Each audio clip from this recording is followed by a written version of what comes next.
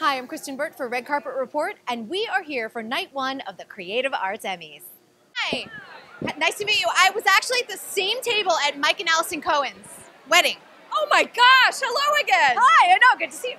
Is their anniversary like this week was. Yeah, a couple days ago? kind of crazy. Talk about your nominations, this is exciting. I'm completely thrilled and stunned. It came out of nowhere. That's the best. I didn't even know it was Emmy season. I thought I was getting punked. So I'm very excited to be here.